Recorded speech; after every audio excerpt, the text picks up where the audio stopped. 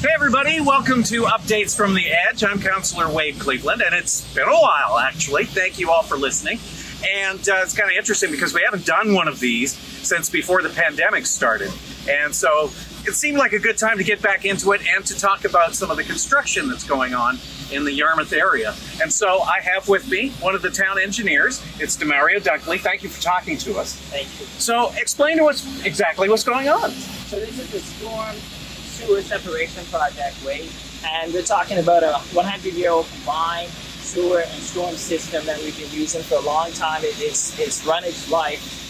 It was great construction, but we've decided to essentially split the flows of storm and sewer and essentially change the water line that was in place as well. So now we're going to have 3 separate lines that are dedicated to each of those services, continue to give us good infrastructure, and now we just have new services, and we'll have a much longer life cycle for those services. All right, so first question, why? Why is it necessary to do this? And I know this is considered a green project. It's environmentally sound. So why do you do this? Right now, our wastewater treatment plant is processing that storm water, and that storm water could be or can be taken and sent through an outfall into the harvest, just clean rainwater essentially. Right now, if we take that flow and we split out all of the rainwater, we can reduce the operating capacity of the wastewater treatment plant. And then we can also, as a result, use less electricity, and then as a result also produce less GHGs. Okay, so how do you do that? Is it as simple as digging everything up and separating everything, as in having like a sewer system with a manhole cover that flows everything, and then the sewer is separated by another line?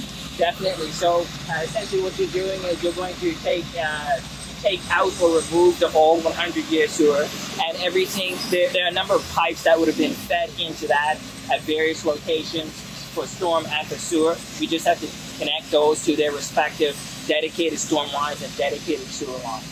How deep down did you have to dig to get to those old sewer lines? And you must have seen, I mean, that's like looking into history. That stuff is quite a thing to see, I would think. Definitely, and it was a little smelly. I can imagine. Put a few hairs on your chest, but it was probably about 3 feet down, probably about 3 feet down. Okay. Now, everything started in early June.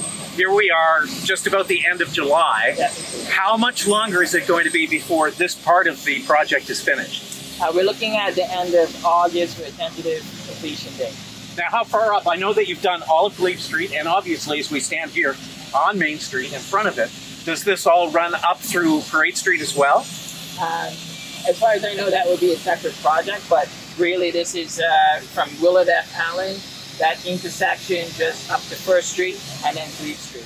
Okay, excellent. Let's bring in Matthew. We've got Matthew Goodick, who's a student, and it's kind of interesting because I just want to talk to him a little bit about his experience, because what it is a co-op project.